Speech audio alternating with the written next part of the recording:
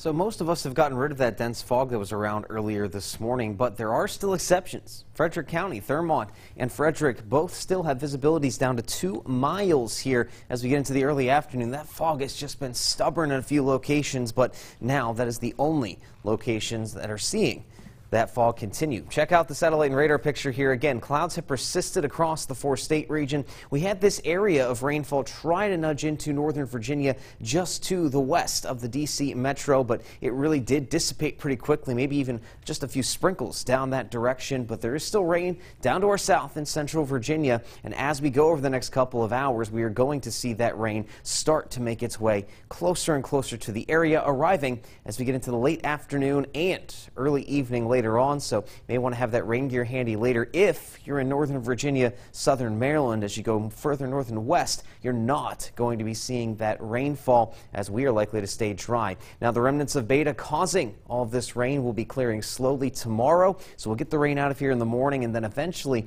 the clouds will also start to clear out as we get later into the day.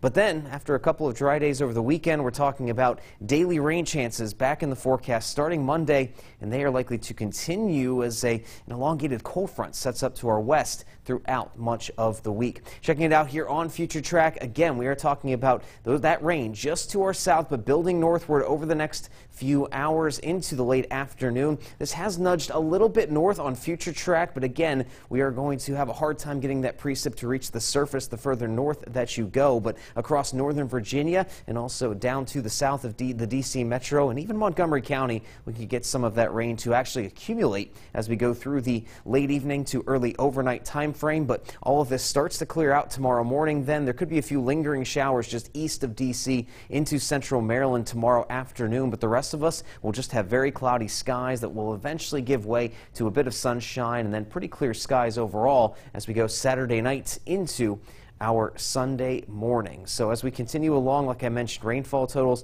anywhere on the order, if you go down into northern Virginia and southern Maryland, to about 3/4 to an inch total, and then those totals will dissipate off quite a bit as you head northwest, likely not even picking up 1/10 of an inch in some locations across western Maryland and the eastern panhandle. So that's our setup today. Again, the heaviest rain will still be to our south as the remnants of beta continue offshore, and as that exits tomorrow, we'll have those early morning showers. Otherwise, we're going to have the clouds clearing and giving way to a bit of sunshine. The second day of your weekend, though, looks pretty nice overall. Sunday, partly cloudy skies, warmer than today and tomorrow, both back into those lower 80s. But then we start to take a dive with those temperatures later on into early next week. We'll have those daily rain chances, scattered showers and storms even Monday through Wednesday, clearing out Thursday, and those temperatures start to cool back down once again.